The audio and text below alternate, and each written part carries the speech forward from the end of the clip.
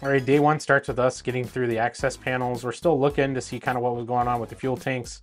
They were leaking real bad, so we're kind of doing a little assessment with that. Then we move down to the strut.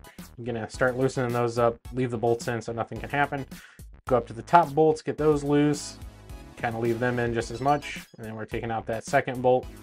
Move inside, take the flapper on, bolt off. Then we move to the jury struts here, get those bolts fully out.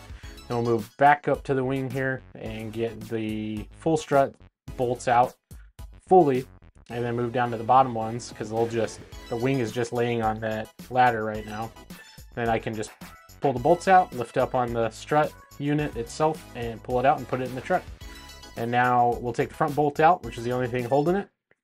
And there it goes. It swings down on that nice little swing. All right, so we got the wings taken down. They're on these hinges that slide out, and so we can bring them back and lock them. So we're gonna lock them with some ratchet straps and some foam pieces in between back here.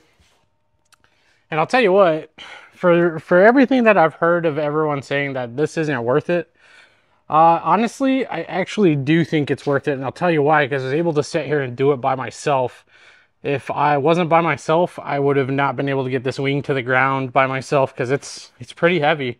It's very cumbersome and things like that. Plus, we're sitting here getting able to really look and see kind of what was going on in the fuel tanks, the leak.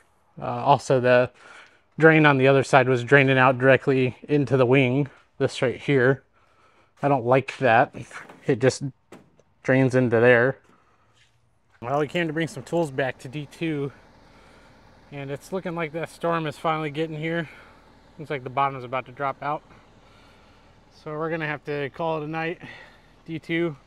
Guess I'll keep these till in the morning. So we'll get some stuff figured out and get it loaded and head out in the morning, I guess. We definitely can't fly, so, and that looks really bad right through there. Doesn't look like we're gonna make it out tonight. So what we'll do is we'll get over, probably hunker down and kind of go from there. I need to catch that guy and give him these tools.